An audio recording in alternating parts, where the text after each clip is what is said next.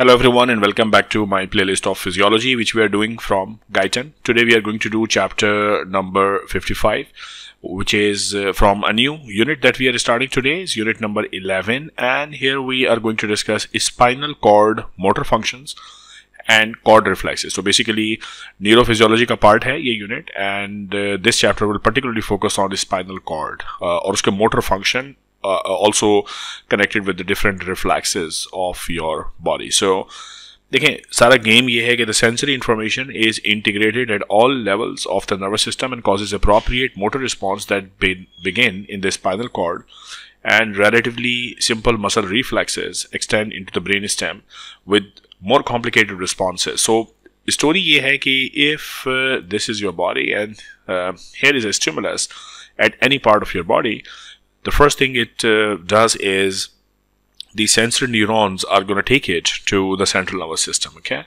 अब central nervous system में the first thing it enters is the spinal cord. Now many of the reflexes are controlled at the level of the spinal cord, and some motor reflex is initiated. So you either remove your hand from there or you show some reflex.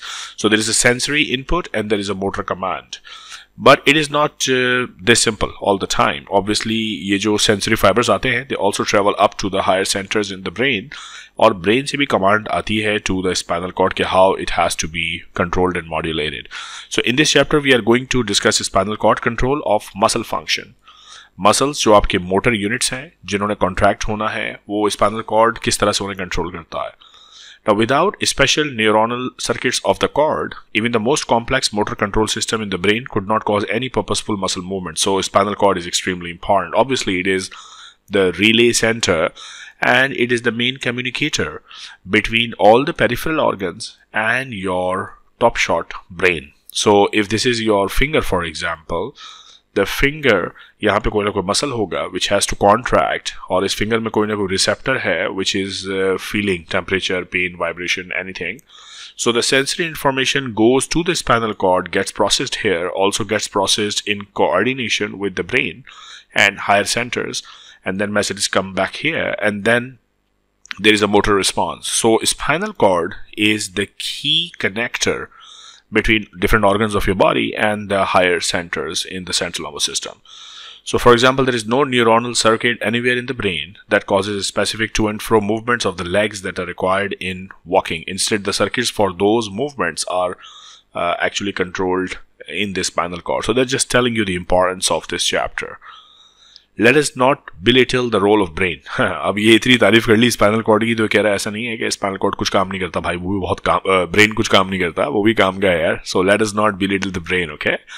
The brain gives direction that control the sequential cord activities. For example, to promote the turning movement. So basically, brain gives directions. That's very important, and spinal cord coordinates. Okay. Now, organization of the spinal cord for motor function. How is the organization? You know this section. कई दफा आपने neuroanatomy में देखा है. That's a typical section through the spinal cord, and you see there is a dorsal sensory root. There is a ventral motor root. Neurons आ रहे हैं, neurons जा रहे हैं. You know the gray matter, the white matter. थोड़ा सा इसको discuss करते हैं. The cord gray matter is the major integrative area of the cord reflexes. So, जो भी reflexes हो रही है, obviously synapses वगैरह, that's happening in the gray matter. This figure 55.1 shows the typical organization of the cord gray matter in a single cord segment. Obviously, section लिया हुआ है. Sensory signals enter the cord from the posterior or the dorsal root. So, this is from where the sensory signals enter into the spinal cord. After entering into the cord, every sensory signal travels to two separate destinations. Very important point. One branch of the sensory nerve terminates almost immediately in the gray matter of the cord and elicit a segmental cord reflex, and the other branch number two transmits signals to the higher levels of the nervous system. So basically हो ये रहा है कि whatever you are getting into the sensory root or the posterior or the dorsal root, ये sensory information एक तो यहाँ आके synapse बनाएगी local level पर, and then it will also send branches up to the higher centers. Okay.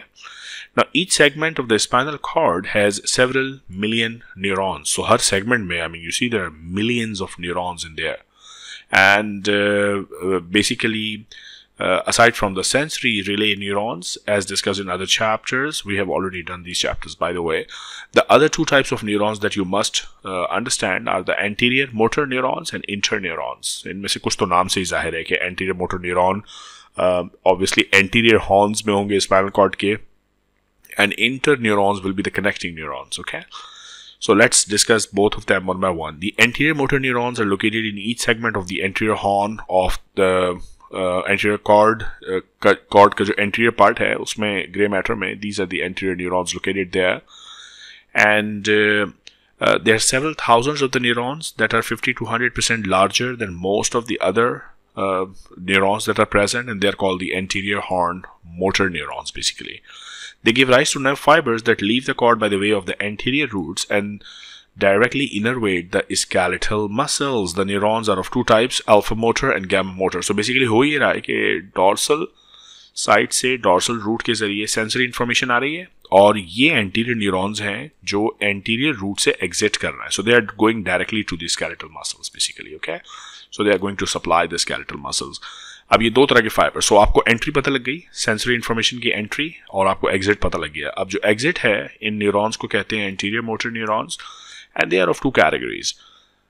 Number one is the alpha motor neurons. So alpha motor neurons give rise to large alpha motor nerve fibers averaging about 14 micrometers. Those are big ones. Okay, these fibers branch many times after they enter in the muscle and innervate the large skeletal muscles. Stimulation of a single alpha nerve fiber excites from 3 to several hundred skeletal muscle fibers, and they are then collectively called the motor unit.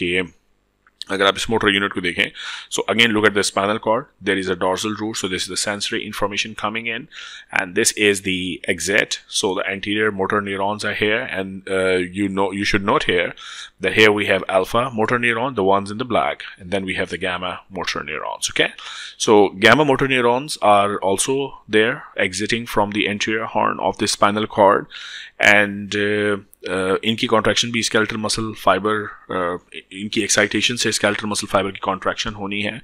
About 1/2 as many much smaller gamma motor neurons are located in the spinal cord anterior horn, so they are pretty populated there as well. They transmit impulses through smaller type motor nerve fibers which are called A gamma, and therefore they are called gamma motor neurons. Okay, and inka diameter is obviously less than the alphas, and they supply specific muscle fibers which are called the interfusal muscle fibers, and these fibers constitute the middle of the muscle spindle. So they are basically going to supply towards the middle. If you see here, these are the gamma motor neurons. Okay, so that is basically the entry input to the spinal cord, and then the exit. That's a basic organization. Okay, but what we talked about up till now is the entry and the exit, but then we also have interneurons which are present somewhere in the middle like this. Okay, so if you look at the diagram here, these are the exiting neurons, these are the entering neurons, but we have the connectors. So we have the connectors as well, and the connectors are called interneurons. Interneurons are present in all areas of the cord gray matter, in the dorsal horns, in the anterior horns, as well as in the intermediate areas. The cells are about 30 times as numerous as the anterior motor, so they are much higher in number than the motor control units. They are very small and highly excitable, often exhibiting spontaneous activity and capable of firing as rapidly as 1500 times per second. So they're very active. They have many interconnections with one another, and the interconnections among the interneurons and the anterior motor neurons are responsible for most of the integrative action. So as the name indicates, I mean, they're very important, guys. Okay, essentially all the different types of neuronal circuits are found in the interneuron pool, and they can be diverging, so that's not an important thing to remember. That's all. So in this heading, which talks about the general organization of the spinal cord, there's a very simple concept to get.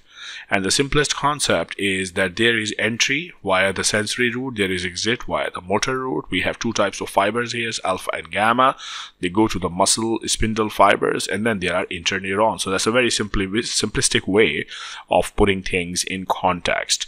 Now let's talk about some muscle sensory receptors and how they play their role in muscle contraction and the control system. The proper control of muscle functions require not only the excitation of the muscle by the spinal cord, but it also require back the sensory information as a feedback. कहने की बात ये है कि if this is your spinal cord and this is the muscle spindle, obviously we know कि reflexes इस तरह से generate होते हैं कि the spinal cord is passing anterior motor neurons to the muscles to contract. लेकिन spinal cord को continuous positioning का exact sense होना चाहिए कि what is the situation in the muscle.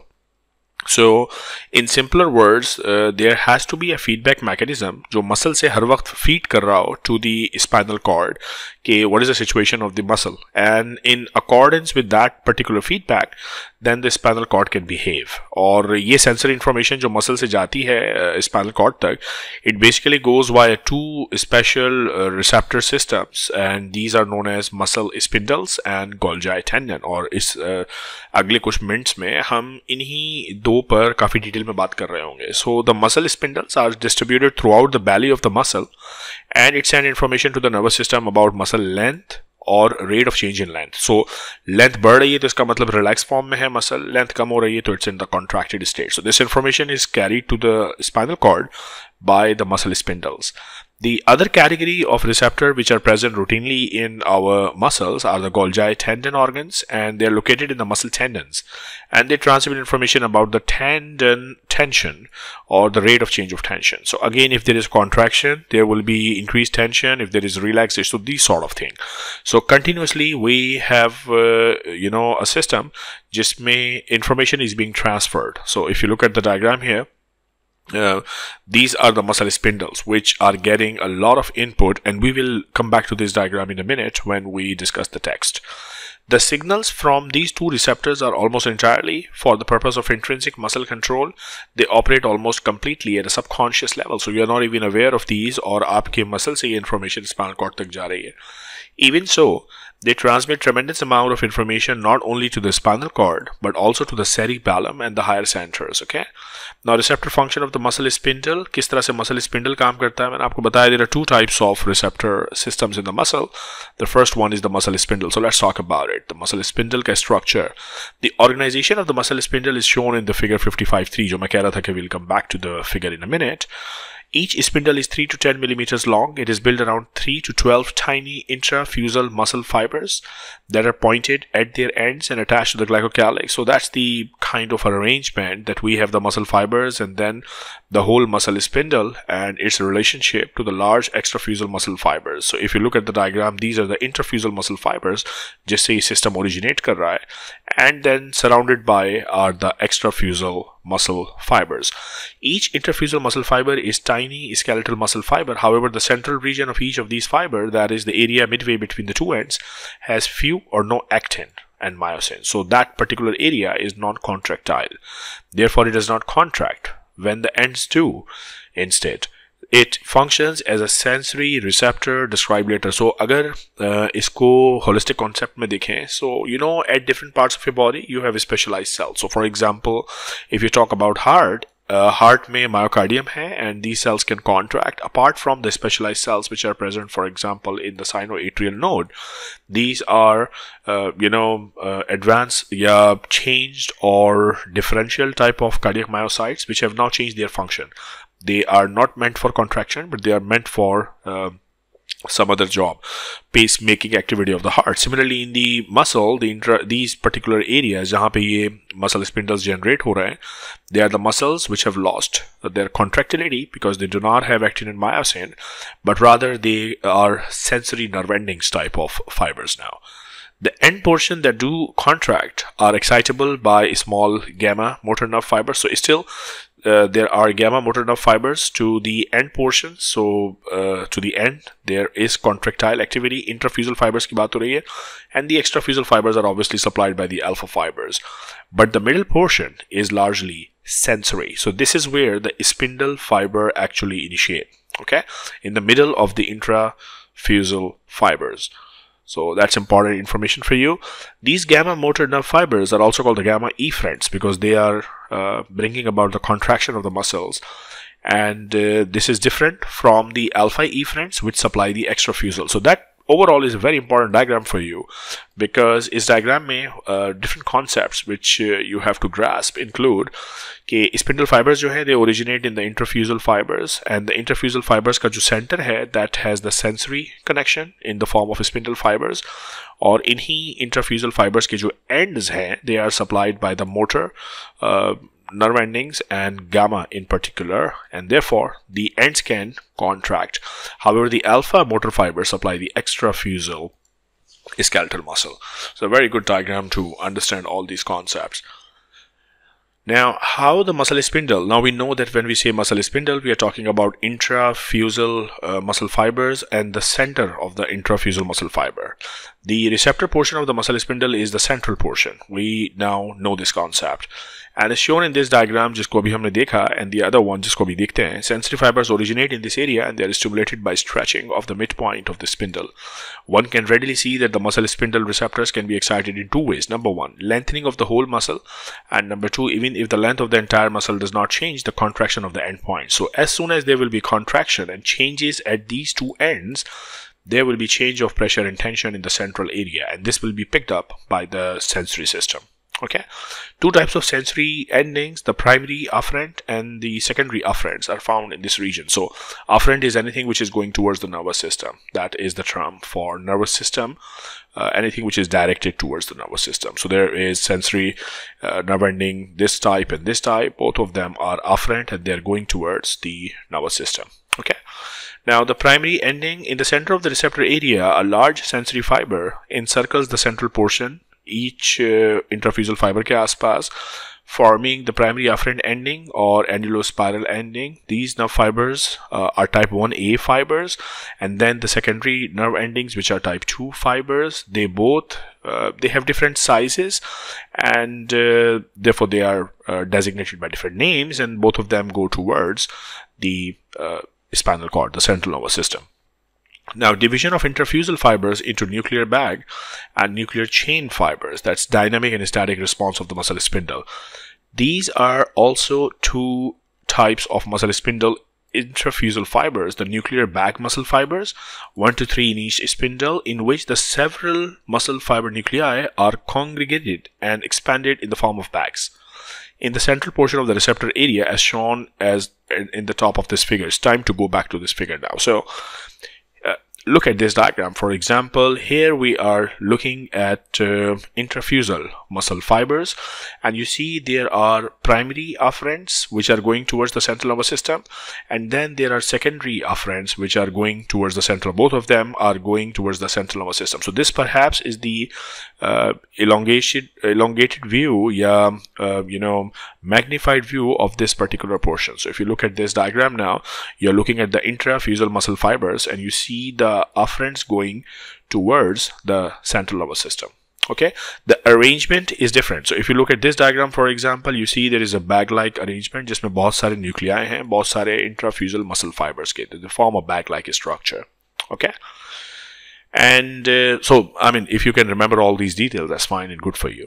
Then there are nuclear chain fibers, which are 3 to 9 in number, which are about half as large as in diameter as that of the nuclear bag apparatus. Okay, the primary sensory nerve endings is excited by both the nuclear bag intrafusal fibers as well as by the nuclear chain fibers. So the primary nerve endings, if you look at this diagram one more time, these are the two types of skeletal muscle intrafusal fibers, type 1 and type 2, जिसमें bag बन रहा है, जिसमें bag नहीं बन रहा, nuclear type. Bag arrangement से भी you have got the fibers going towards the central nervous system, and from these as well. So it is well covered. Both types of fibers are well covered in terms of sensory transmission to the nervous system. This is another diagram. We'll come to that in a minute.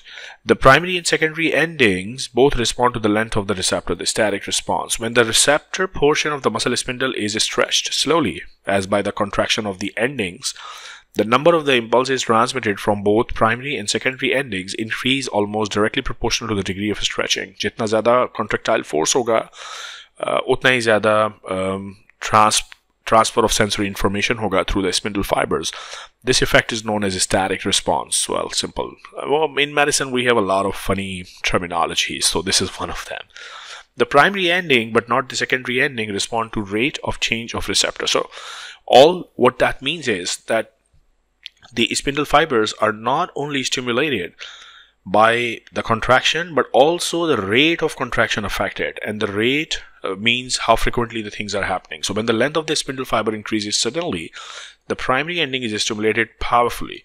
This stimulus of the primary ending is called the dynamic response, which means that the primary ending responds extremely actively to rapid rate of change. So if it is happening very, very quickly, the information is transmitted to the central nervous system very, very quickly. That's the kind of thing that you have to understand. Now, control of intensity of the static and dynamic responses, not important for you to remember. Then the next heading which you must master is the muscle stretch reflex. The simplest manifestation of muscle spindle function is the muscle stretch reflex. Whenever a muscle is stretched, suddenly excitation of the spindle fiber causes reflex contraction of large skeletal muscle fiber of the stretched muscle and of closely allied synergistic muscle. So if this is a big muscle, and you can see it's a big belly, and here is the muscle spindle fiber, if there is initiation of a stretch to the muscle, the spindle fiber carries the sensory information to the dorsal root ganglion of the spinal cord and goes into the spinal cord, and then the motor fibers exit from the anterior horn and they go to the muscle and causes contraction of the muscle. This is called stretch reflex. Okay. And the neural circuit involved in the stretch reflex is something that I've just told you. It's largely monosynaptic pathway, does not involve a lot of interneurons. So this is monosynaptic. And then the dynamic stretch reflex and the static stretch reflexes. The stretch reflex can be divided into two components, the dynamic and the static. The dynamic stretch reflex is elicited by potent dynamic signals transmitted from the primary sensory endings of the muscle spindle caused by rapid stretch or unstretch. That is, when a muscle is suddenly stretched or unstretched, it's a strong signal to be transmitted. So any change in position is basically being perceived by the central nervous system. Okay, so that's easy concept here. Now, damping function of the dynamic, again, not important. Damping for you. Role of the muscle spindle in voluntary motor activity. To understand the importance of the gamma efferent system. Efferent means it is coming towards the muscle fibers. One should recognize that 31% of all the motor nerve fibers to the muscles are type A gamma efferent fibers. It's a big supply, 31% of the whole supply. Whenever signals are transmitted from motor cortex or from any other area of the brain to the alpha motor neurons, which are exiting from the anterior horn of the spinal cord, in most instances, the gamma motor neurons are stimulated simultaneously as well. So alpha is stimulated as well as gamma, and this is called co-activation phenomena. It's not very high yield stuff. Brain areas for the control of gamma motor system, it's the cerebellum, basal ganglia, and cerebral cortex. This is all that you have to remember. Now, the muscle spindle system stabilizes body position during tense action. Now, this is very important because this is the continuous input from the muscles to the central nervous system. And one of the most important functions of the muscle spindle system is to stabilize the body position during any motor action. To perform this function, the bulboreticular facilitatory region and its allied areas in the brain transmit excitatory signals through the gamma nerve fibers. So, again, the details are not high yield for your exam. All you need to remember is that spindle fibers are very important because they give routine information from the muscle fibers to the central nervous system. Okay. Now, this was one mechanism. The other mechanism of sensory input from the muscle is the Golgi tendons. Okay. Now, Golgi tendon organs, अभी देखते हैं diagrammatically इसको, is an encapsulated sensory receptor through which muscle tendon fibers pass. So if you look at the diagram here, this is a diagram for Golgi tendon, and this is showing you the Golgi tendon organ. इसमें से actually tendon fibers pass हो रहे हैं, and then the sensory information is being transmitted to the spinal cord actually by the tendon. So this is the tendon. So any changes in the tension of the tendon is perceived by Golgi tendon reflex. So it is therefore named as Golgi tendon organ. Tendon के fibers इसमें से गुजरते हैं. About 10 to 15 muscle fibers are usually connected to each Golgi tendon organ, and the organ is stimulated when the small bundle of muscle fibers is tensed by contraction or by stretching. Thus, the major difference in excitation of the Golgi tendon organ versus the muscle spindle is that the spindle detects muscle length and changes in the muscle length, while the tendon, the Golgi tendon, it measures and it perceives, it senses muscle tension rather than the muscle length. Okay, so that's a very important feature to understand. Otherwise, if you look at the diagram, then you see these are the initiation of Golgi tendon receptors, and then they go to the spinal cord via the posterior route. They have an inhibitory interneuron involved, and that goes to the skeletal muscle as an anterior motor neuron. So you have to keep the things in perspective with the general organization. So here would be obviously the spindle, muscle spindle fiber. So they will detect the length, for example, and the fibers which are sensory and placed in the tendon, they will detect the change in tension of the muscle. Okay, right.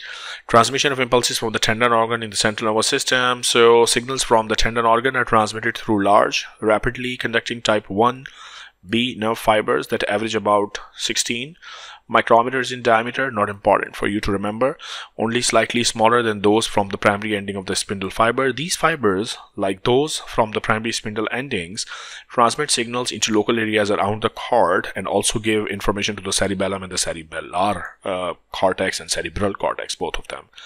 The local cord is experiencing signals that excites a single inhibitory interneuron that inhibits the anterior motor neuron.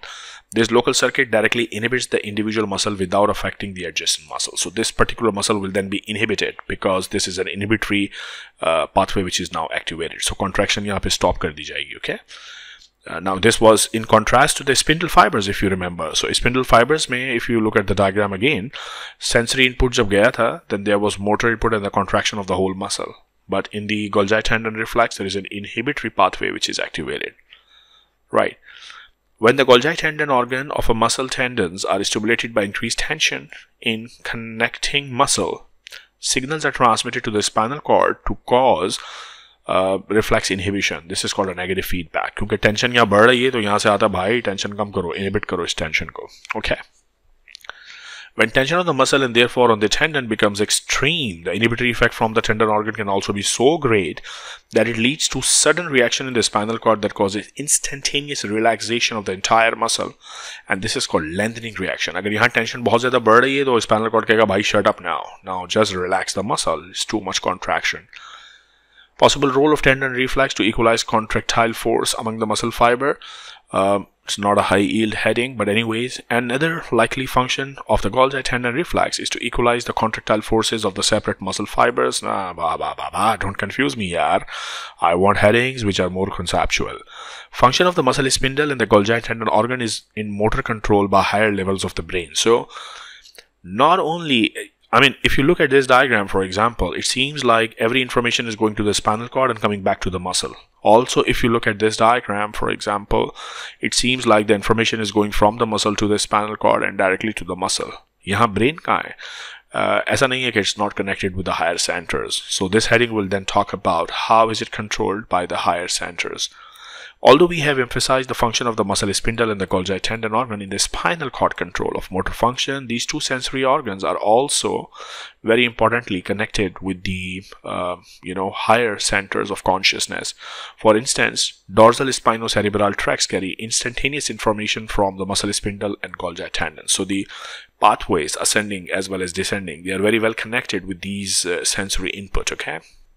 Additional pathways which transmit similar information into reticular regions of the brain are also present. So the point is that these two types of sensory pathways, the spindle, muscle spindles and the Golgi tendons, they are not operating alone with the spinal cord. They are also operating in concert with the higher centers of consciousness. Okay, with this, let's move on to the next heading, which is the flexor reflex and the withdrawal reflex. आपके limb पर अगर कोई painful stimulus लगता है तो आप हाथ हटा देते हैं. How does that work? In the spinal or the decerebrated animal. Now, when we say the decerebrated animals, these are the animals जिनका cerebral hemisphere निकाला हुआ है, obviously.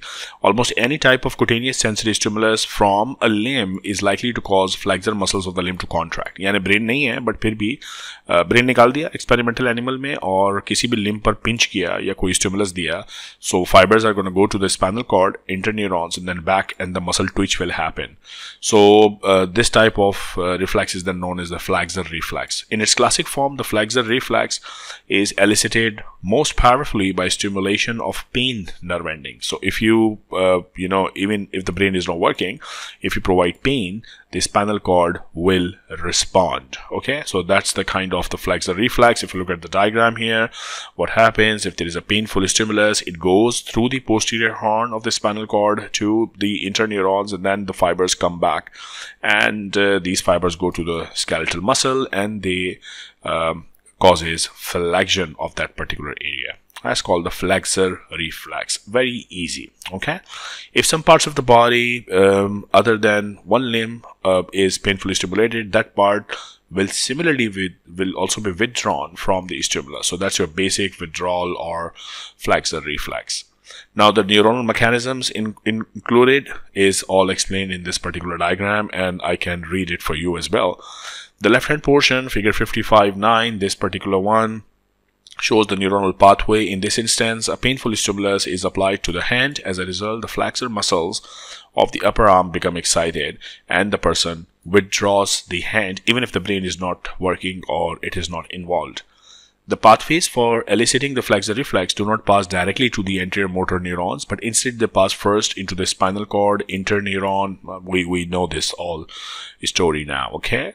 The shortest possible circuit is 3 or 4 neuron pathway. Obviously, I mean, there is one neuron which is going through the dorsal system sensory, then interneuron, then maybe a few interneurons, and then some excitatory neurons, which are the anterior motor neurons, and they are going to the skeletal. So 3 to 4 neurons are basically involved.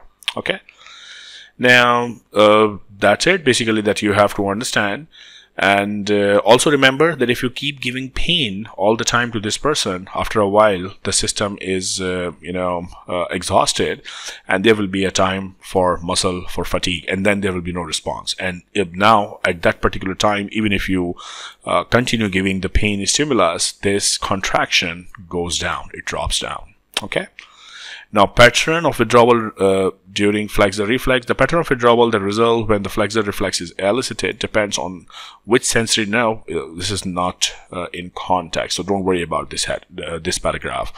Now the crossed extensor reflex, that's something different. About 0.2 to 0.5 seconds after the stimulus elicits a flexor reflex in one limb, the opposite limb begins to extend. This is called the crossed extensor. So if you are, so that's kind of, if this is the left side of the body, this is right side of the body, so you are giving pain stimulus here, so here will be flexion and here will be extension. So the triceps will be excited, and that excitation of triceps on the opposite side of the body is known as crossed extensor reflex. Okay, now the right hand portion in the same diagram shows the neuronal circuits responsible for crossed extensor reflex, demonstrating that signals from sensory nerve also cross to the opposite side of the body. वरना ये reflex कैसे होता है ना? Obviously जो sensory signals हैं, देखें ये interneurons यहाँ opposite side पे आके connect हो रहे हैं, and then the anterior neurons from the opposite side are going to the opposite limb and causing simply the opposite function. Right? So that's the only thing that you have to remember with this particular heading, nothing more than that. Then reciprocal inhibition and reciprocal innervation. We previously pointed out that excitation of one group of muscle is often associated with inhibition of the other group, and that is what is known as the antagonistic muscles.